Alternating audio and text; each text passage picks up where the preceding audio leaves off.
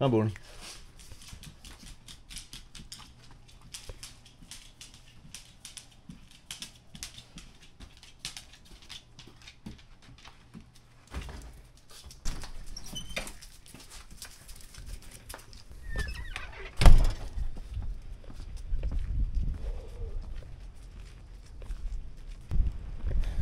A little bit windy. Feels like kind of a low pressure system moving in. I always like to just come outside first thing in the morning. There's no other real commotion. You know, most human beings aren't out and about. Most of the nighttime animals are either in bed or on their way to bed, and most of the daytime animals are either just getting out of bed or they're already out looking for that early worm, you know. But anyway, welcome to the vlog, the Untamed Ambition vlog. My name is Thomas Milsna, and this is, I guess, my homestead. Just try to be more connected with your environment. Try to be more connected with your food.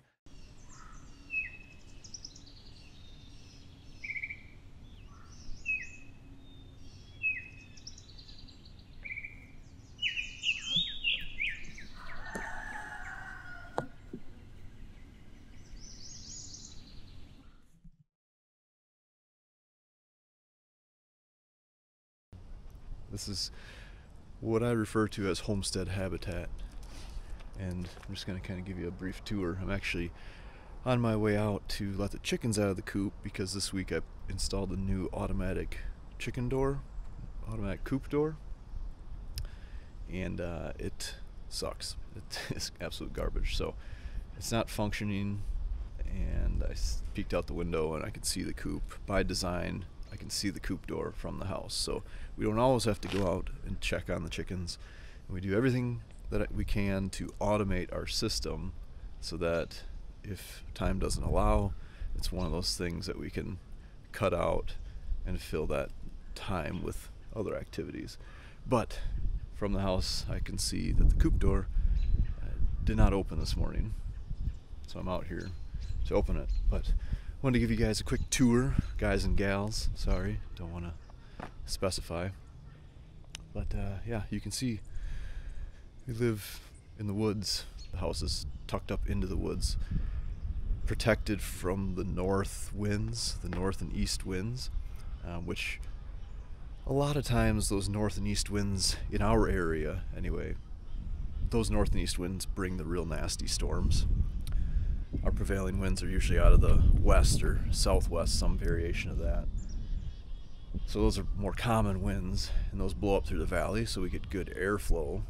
But then when we get those wind changes, when those fronts meet, and we get those nasty storms a lot of times, and we're protected pretty well from that. You can see there's some super tall trees, some massive cottonwoods. They're absolutely gorgeous trees, messy trees, but gorgeous trees. So if I still got you, you're probably looking at me wondering, who's this dude with the beard and a bathrobe on, right? Kind of looking like the modern day Moses. I mean, if Moses was gonna wear a baseball cap, I'd like to think he'd wear mine. But besides the point, I just came outside quick, pop outside every morning. It's Sunday morning. This is kind of my Sunday tour. Don't have anything else to worry about. We're not in a hurry to get kids to school. We're not in a hurry to get stuff done at work. It's just one of those downtime days. It's really the only day of the week that I really just kind of try to shut my brain off from everything that's going on. I've got everything prepped for Monday already, work-wise, and then the kids are just kind of relaxing. There's no timelines. That's what I'm trying to say. We're not really on a rigid schedule today. There's things that have to get done, but we're not on a rigid schedule. So what I wanted to start doing, this vlog thing, I've been trying to figure out how to make it fit into my life. just so I can share some of these things that I think are important, both through what I'm doing with my business, through habitat development and food security systems, but also what I'm doing around here, because it's all directly related to that, because we are part of that habitat, right? We as human beings need to do everything we can to function as part of these natural systems that we are surrounded by, instead of trying to battle them. That's where my passion lies. That's what I'm trying to achieve every day. And I just want to kind of show you the things that I'm doing on my small scale. I don't really like to even refer to this as a homestead, because it's small scale. We don't produce everything that we need here yet. We're kind of slowly working up to it, slowly building that.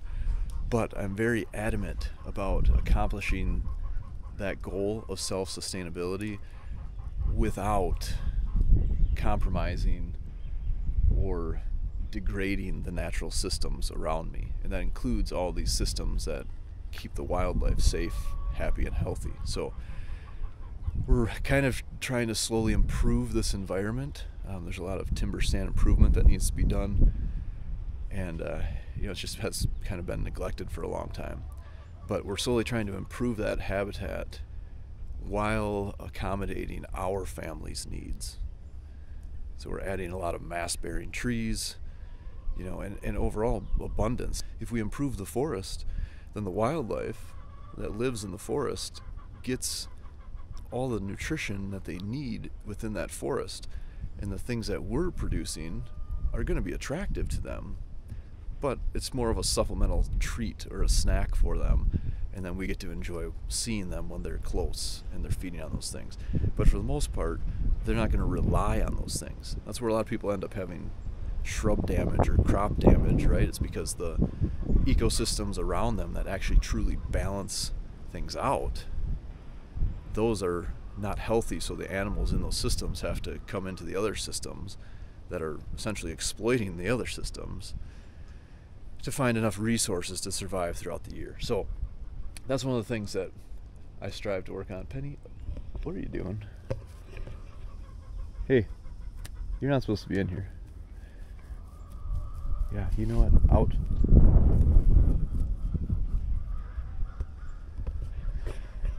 Kids and dogs. Anyway, I need to let these chickens out.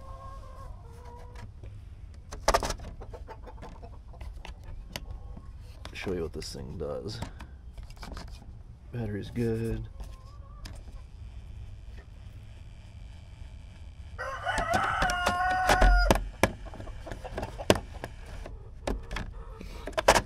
Yeah.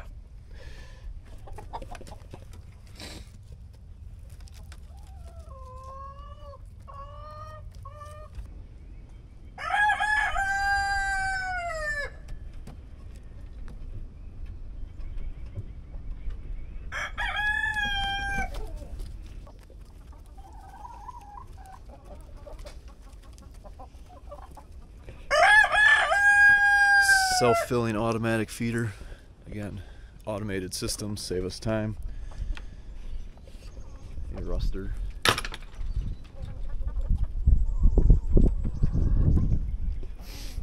I'm going to be completely overhauling this chicken system here in the near future. Making it a multi-level composting system that's easier access. Now I have a tractor.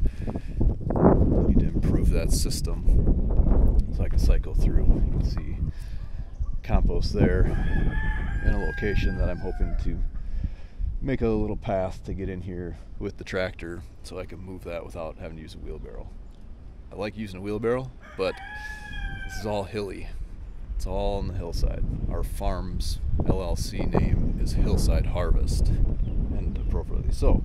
But I need to be able to get compost from the chicken pen and the chicken coop to the garden, to fruit trees around the property, to the food plots, these areas that we're trying to push production on, not letting it operate 100% natural. We're trying to increase production. If it was at its natural state, 100%, then that wouldn't be an issue. But because these areas have been depleted, because they've been forced out of a natural state for so long, grasses, a lawn that's been mowed repetitively, and even this opening back here, I believe this was all a horse pasture at one point in time, long ago, and then when the horses left that system, then and probably while the horses are still in the system, honestly, it just has been overrun and overgrown with invasives, and obviously all the invasives moving in, invasives in the landscape, and so on. I mean, right here, got Japanese barberry, got honeysuckle galore in here, which is starting to bud out. See that?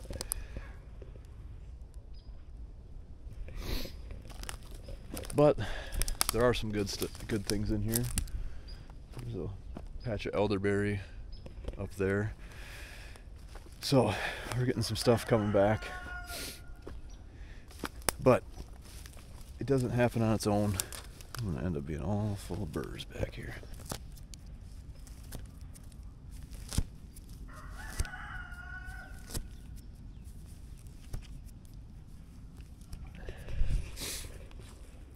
But none of this stuff happens on its own.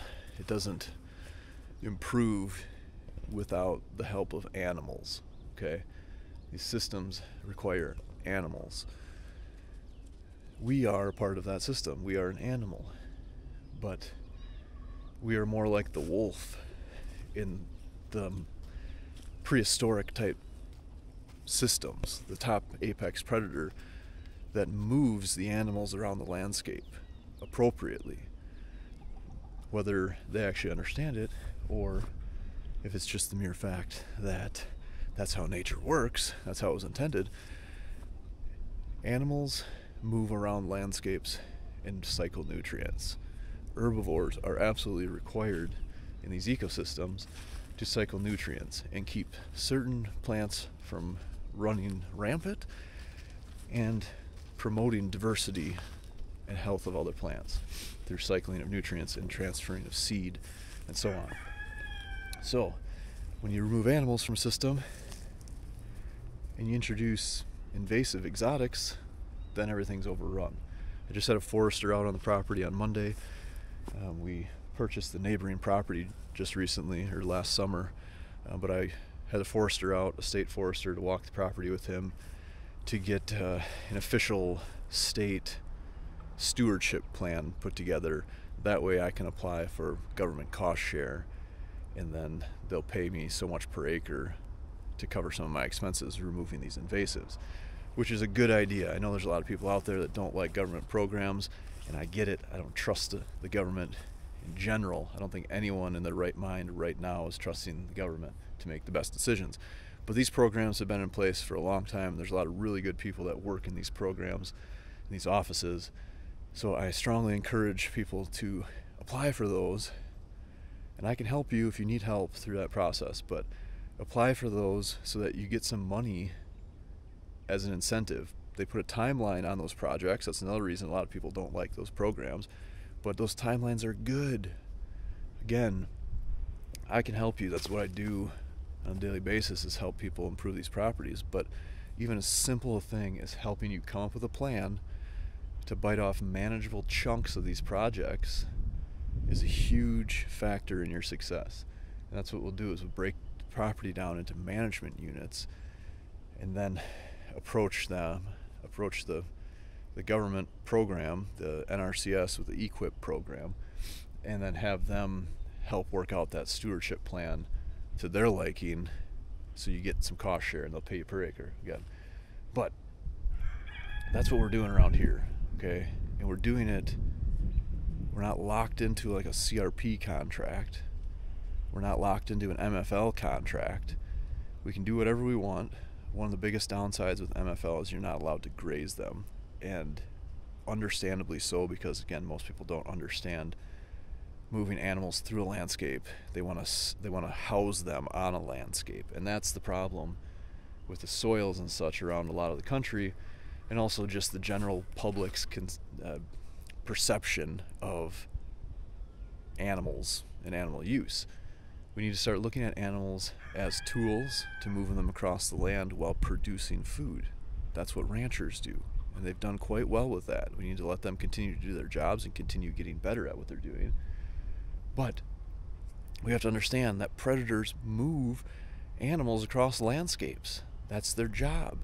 We are the top of the food chain. We can't forget the fact that we are at the top of the food chain, right? In certain situations, we are definitely not the apex predator, but given our technology and our knowledge and what we can do, what we can accomplish, we are at the top of the food chain. We need to start acting like that and making decisions, because everything that we do, from the chemicals that we introduce in the landscape to the animals that we introduce and allow in the landscape to how we build our houses and what we do with our waste, all of these things dictate our future survival as a species. Now, we can fight it, but we got this far based on these natural principles, based on evolution, and I think that we owe Mother Nature a debt of gratitude for the fact that she honed us into being intelligent human beings to actually produce the things that we do. But we shouldn't take advantage of that and destroy those things from which we came from, okay? That's Homestead Habitat. Sorry, I'm getting a little preachy there. It's just the fresh air. So good. Feels so good. Sunday morning, birds are chirping. It's a little bit cold. My fingers are getting cold. Again, because I'm out here in my pajamas. But I just wanted to bring that to you. So I'm just going to roll some B-roll, some of the things that went on this week. Some of the projects that we're working on right now. You can see the food plot behind me. If you follow me on Instagram, it's about the only place I really post, and then whatever that shit trickles over into Facebook. I guess they're the same thing these days. But I post a lot of stuff on here because I try to stop out here daily. I'm just kind of monitoring things. I've got some test plot situations going on. So I'm always testing stuff, trying to improve those blends. And right now we're working through these soil saving blends with animal integration. And my animal integration right now is deer. There's a lot of deer poop. They're out here, they break down the nutrients, cycle them through. Deer poop. And I also had a bare spot in the soil here along this edge. So I threw some junky like grass hay that's like literally 40 years old from the barn at the farm. I spread it out on that to help protect the soil a little bit better and start improving this. I ran chickens across that food plot last summer and a chicken tractor, and trying to reignite the soil life. It's been pretty stagnant, a lot of invasives trying to pop up, all these little things you see popping up underneath the tree here, all invasive shrubs trying to grow. See that?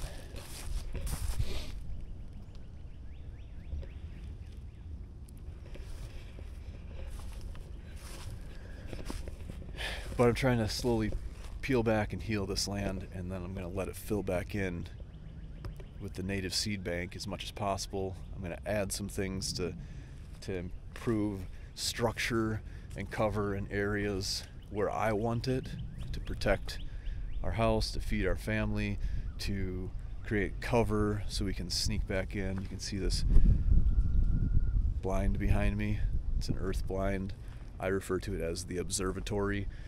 I like to slip in there at the end of the day when I'm done with work, especially if I have a long day in the office, and I hate office work.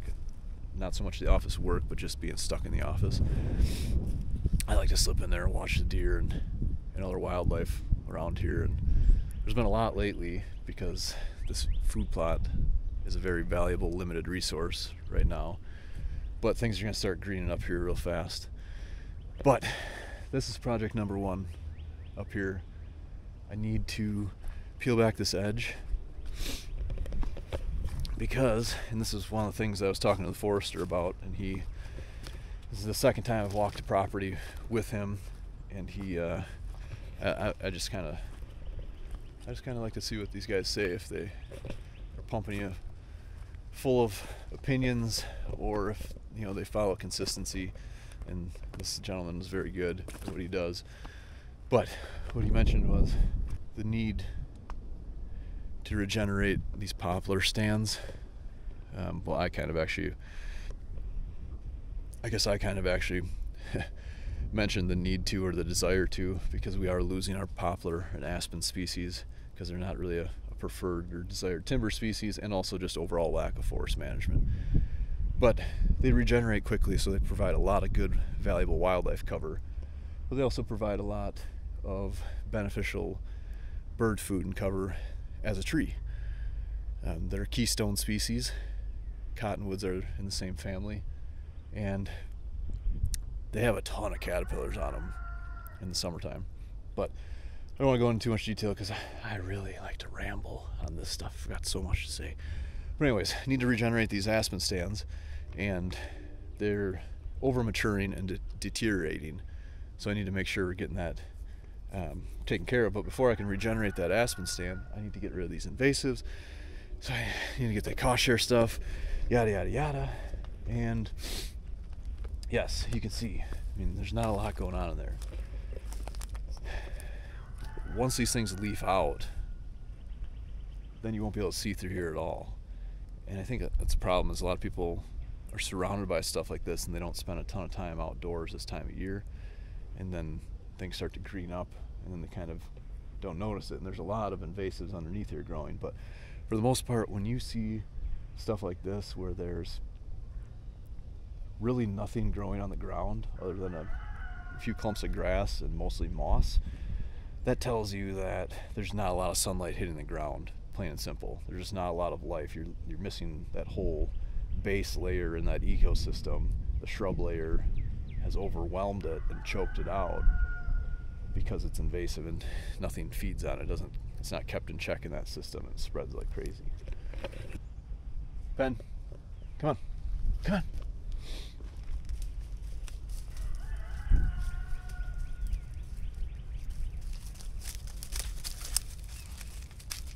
So that's a project, but overall, working on just cleaning up this food plot. I downed some trees over here. This winter, periodically, I was dropping trees that I was planning on bringing down. I wasn't dropping them specifically to feed deer. Well, I guess in a roundabout way I was, because I'm trying to remove them to get more sunlight to the ground in some areas, or replace them with more productive, mass-producing trees because of the proximity to our house. And these edge habitat areas, these edges in general, are the most productive parts of the forest ecosystem. There's the most sunlight there, you get the most diversity there, so really want to prioritize those edges. So I got to get that cleaned up, regenerate that aspen stand, improve this food plot, improve these edges, get those trees out of there, get that cut up for firewood. Got bees coming. We got pigs coming. I don't know if I'm going to bring sheep up here this year or not. I'm kind of trying to figure out the logistics on moving cattle more frequently across smaller properties to use them for land management. Very, very effective on bigger properties, but there's always associated costs with moving animals, both in the stress and the health of the animal, potentially, if done incorrectly, but also just the time and money involved with transportation, especially when gas prices are as high as they are. But that's it. That's the Sunday tour. I'm sure there's plenty of other stuff that I forgot to talk about, but it doesn't really matter. We'll circle back on it the next go round. I just gotta get inside and get some pancakes, get some relaxation time. Let's see. Stairs, I had to redo the stairs on that. That's a whole nother topic, another story, another day. But long story short, I had an idea and it didn't work out as I had planned. So, making modifications moving forward. One last thing. You know, it's from the outside looking in, this type of lifestyle, this homesteading, pseudo homestead, wannabe homesteader, doesn't matter. It doesn't matter, right? I don't really think of myself, or even ever really refer to myself as a homesteader by any means. I'm just trying to create a productive, sustainable system around me. And I'm also trying to live my life and raise my kids in an environment similar to how I was raised, but at a different pace. I grew up on a very busy farm, still a very busy farm. I'm just trying to show my kids and also live my life full of experiences, real, true, connecting experiences through nature, through family, through community, stuff like that. Real experiences, not through a screen, right? Not these virtual experiences.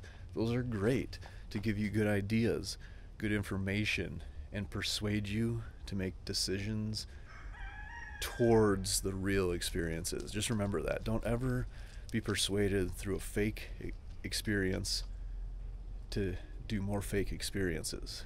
Plain and simple.